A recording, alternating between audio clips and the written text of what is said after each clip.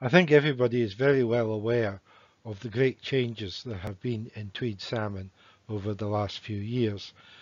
In this presentation, I'll be showing some of the biology that lies behind these changes and also give some numbers. To begin with, looking at numbers over the season, through the season. The first graph is going to be from February to April. This is only going to go up to 2019 because there's essentially no useful data from 2020 because of the COVID restrictions. Now what you'll see in this and following graphs is a blue dotted line, and that's the trend line for the period over the years since 1980, and there's also a red line which is the long-term average from 1980 onwards. And for this period, February to April, you can see it's a general downward trend, gentle downward trend, not been very good at all in the last few years. And these are all spring salmon at this time of year. Moving on to May, it's a different trend. Again, the data only goes up to 2019. Nothing useful or usable from 2020. And here the trend is a gentle upwards one, leveling off in more recent years. And May is a mixed month. It's mainly spring salmon, but you've also got the earliest of the summer salmon coming in as well. Now from June onwards, we do have data from 2020. Fishing effort would have been reduced, but it was relatively normal. And you can see, in fact, in June, the upward trend is quite obvious, helped by the very large June catches of 2020. June's still a mixed month. You've got the last of the spring salmon coming in, but you've also got summer salmon, more summer salmon, and at the end of the month there is the first proper grouse run. July and August is again very much upward in recent years, helped by the very large catches of 2020, not quite matching 2011. They might have done with full fishing effort. But the point here is that there are a number of caveats. It starts from a very low level. There really wasn't summer fishing in the 1980s and 90s. In fact, boats were taken off the river at that time. Around 2000, you've got the end of significant commercial netting in the estuary. And 2018, we've got the end of coastal netting. So the decline in netting will have helped increase the numbers of fish being caught in the river at this time of year. But there are also significant changes in the size and the age of fish as well at this time of year. And these are quite independent of the netting changes. And of course, at this time of year, it's basically all summer salmon and grouse. Moving on to September, again, this is a mixed month. You've got the ending of the summer fish, beginning of the autumn fish, and it's a trend, it's a rather flat upward trend, rather variable though. October and November, which is autumn salmon and grouse, we've got very much a downward trend, no surprise in recent years. Just the odd, very significant peak though, 2010, 2013, which perhaps against the trend. So it's clear there's different trends at different times of year. In the brown here, we've got the autumn catches, and these are smoothed, which is to say each year's number is averaged with the number for the year before and the year after, and that smooths things out. And you can see the downward, the trend, the brown dotted line, very much downward since about 2000. Whereas the summer trend is very much upwards. The problem for the fishery, of course, is that while the autumn has come down in thousands, the summer has just come up in hundreds, at least as yet. Now, we've seen this sort of things before. Here's some data on long-term trends in the lower river, going back to 1860s. Now, these are percentages because to get this length of data, we've had to amalgamate, combine catch data from different fisheries, and not every fishery has data for every year. And you can see, looking at the catches before and after the 1st of September, because September seems to be a sort of hinge month for the fishery. And we can see back in the latter 19th century, most fish were caught after the 1st of September, an autumn phase. Then the middle of the 20th century, they're mainly caught before the 1st of September, a spring and summer phase. And again, the latter 20th century, early 21st century, we've got most fish being caught after the 1st of September again. So we've got essentially two autumn periods and one earlier period. But they're not identical. In the latter 19th century, it was mainly autumn salmon. In the latter 20th century, it was mainly autumn grouse. And in between, it was mainly spring salmon. So, while it looks as if we're going into another earlier phase, when most fish will be caught before the 1st of September, it doesn't follow it's got to be identical to this previous earlier phase, which is mainly spring salmon.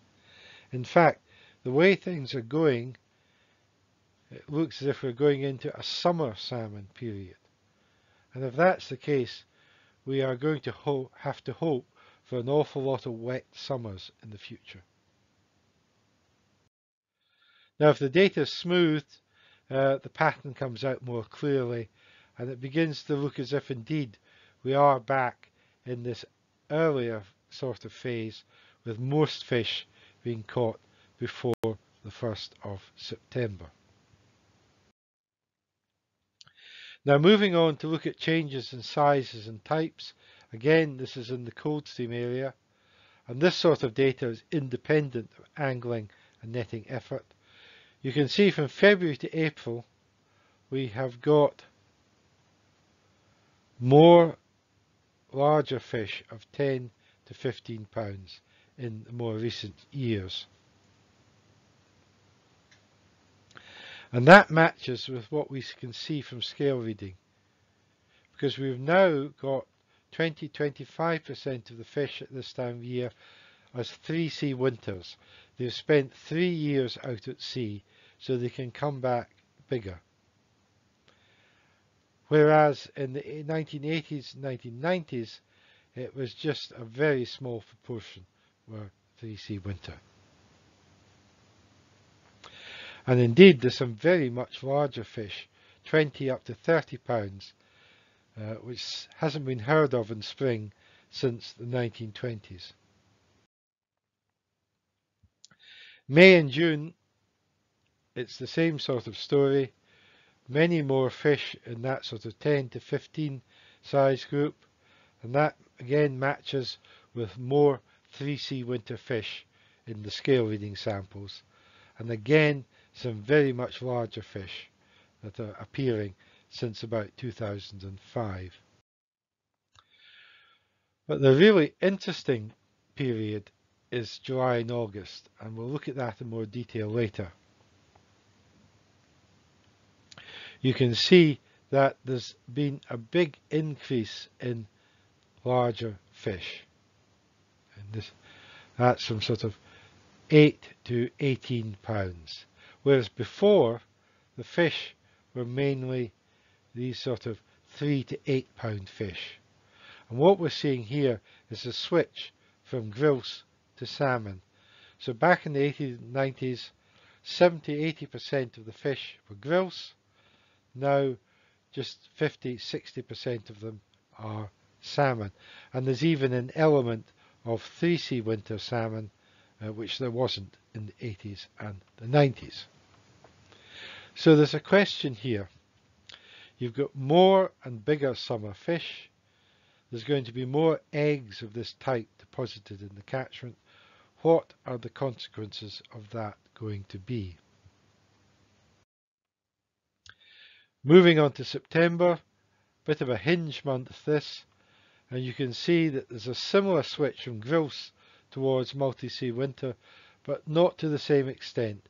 Grouse are still about half the catches in more recent years. In October and November, again, well, there's actually no great changes in the types and ages of fish, but the numbers are well down. The sizes are also down. So you can see back in the 80s and the 90s, only 5 to 10% or so of the fish caught in October and November were 5 pounds and under. Now it's around a quarter of the fish. And conversely, in the 80s and the 90s, it was 20-25% of the fish, 15 pounds and over. Now just 11 or 12%. So the same sort of question. There's fewer and smaller autumn fish, fewer eggs of this type being deposited in the river. What are the consequences of that going to be in the future? Right, moving back to July and August, because this is the really interesting period. We've got here the 80s and the 90s, and you can see most of the fish are 3 to 10 pounds. Most of them, in fact, are summer grouse. If we add in the early 2000s, you can see that we've got this extra number of larger fish, 9 to 13 pounds, and a decrease in grouse, an increase in salmon, and even an increase in 3C winter salmon. And that's continuing on into the most recent years. We've got now around about 40% are grouse and about 60% are salmon. The change appears to have happened in the early 2000s, that switch over from mainly grouse to mainly salmon. Now a caveat in all this, these data are from rod-caught fish. Angling's a highly selective sampling method. It doesn't necessarily give the full range of proportions of salmon running into a river. And we can see this by comparing the size pattern of net and rod-caught fish on the lower Tweed. The nets catch a much higher proportion of small 4 to 5 pound fish. But you have to think again, are they selecting for this size and against larger fish? And so a selective sampling method, just like angling. And you can see that here. The rod-caught fish have a fairly even distribution of sizes, whereas the net-caught fish are heavily concentrated at 4 to 5 pounds. Now that tells us we should not mix rod-caught and net-caught data, but have a consistent sampling method so any sort of bias is also consistent. Conclusions. Well, the first isn't very startling. It's that the total number of fish caught in the Tweed has dropped considerably over the last 7 years. But size and age analyses show this is not a random collapse. It's a structured change. Because even within the overall downward trend, summer salmon have increased even as autumn grouse have declined. And that such changes have happened before, and the fishery has at different times been mainly in the autumn or mainly in the spring. Now this switch from grouse to salmon is very important when looking at the numbers of fish, because grouse have a shorter time at sea and so have a higher return rate than salmon. So a switch to salmon means fewer fish returning, regardless of other factors. And we can see this with data from the Sandstill netting station, which was the best in the Tweed, the first inside the estuary on the south bank. The blue line is the percentage of grills. And you can see that when we had what was called the grills trough in the 1910s, 1920s, 1930s, the numbers of salmon being caught here were very low. You're talking less than 1,000 fish a year for the best netting station on the river. Which you go back 100 years or so, when you've got a very high gross proportion, and you can see that the river, this netting station, was catching 10 to 12,000 fish in a year. Admittedly, with a longer fishing season, but it still shows the difference. And what that reminds us is that not all impacts on fish numbers are man-made. There are these long-term, large-scale trends and changes as well. So what about other rivers?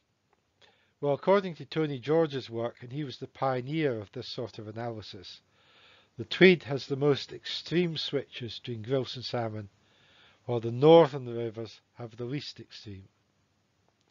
So there's geographic variation, therefore, in these changes. What's happening on the Tweed is not necessarily happening the same way or to the same extent elsewhere. However, data collected by the Environment Agency suggests that similar trends are visible in rivers to the south. So these are the catch figures for the whole of England and Wales, the rod catch figures from 1992 to 2016. The red line is the grilse, the one-sea winter. The blue line is the salmon, the multi-sea winter. And what you can see is that in recent years, salmon have come to outnumber grilse in the catches. You'll also see that that red line has had a dramatic decrease in recent years, the grilse decline. And in fact, in the most recent years, the multi-sea winter salmon catches have been relatively high, even as the grilse have declined. Very similar to what we've been seeing on the Tweed. Bringing that up a bit more to date, this is data from 1997 to 2018. Now, what the red proportion of the bars is showing is the proportion of rivers where salmon are less than 25% of the catch. The green proportion of the bars is showing the rivers where salmon are half or more of the catches. And what you can see is in the last 7-8 years is that those rivers where grilse have predominated have greatly decreased in number. Those rivers, the number of rivers where salmon have been the majority of the catch, have been increasing in numbers. And that again is very much what we're seeing on the Tweed. In fact, the last sentence of the paragraph says there has been a noticeable increase in the proportion of multi-sea winter fish in rod catches over the last 7 years. And that's what we can say for the Tweed as well, particularly in summer. Now, the grilse run shifting to the summer has other consequences as well, and we can see it in other ways. So this is data from the counter on the River Tamar, in the southwest of England. And you can see back in the early 2000s, only 10% of the grilse were usually back by the 1st of August. That's because there were a lot of autumn grilse that had to come in later. But by 2016, there are fewer autumn grilse, so most of the grilse run is summer fish, and that means that 50–60% of them are back by the 1st of August. That has consequences for changes as well. Obviously, summer grilse, fish that come back sooner in the summer months, have less time feeding at sea, so they're smaller, whereas autumn grilse have a longer time at sea and come back bigger. So now that most of the grilse are summer fish, they are averaging only 4.5 pounds or so, whereas back in the early 2000s, when there were many autumn grilse that came back later, they came back bigger, and the average was 6.5 pounds or so. So what's the future? Well, I suspect it's going to be back to the future. Here's the Scotsman of the 12th December 1923 saying that none can doubt the fact of the continuous decline of the Tweed in autumn. And I suspect you could reuse that statement in 2023. Here's the Scotsman of the 6th December 1929. Until the second decade of the century, autumn was the only time when sport with salmon was anticipated on the Tweed, but it is now a spring river. And you have to wonder what might be written in 2029. Thank you for listening.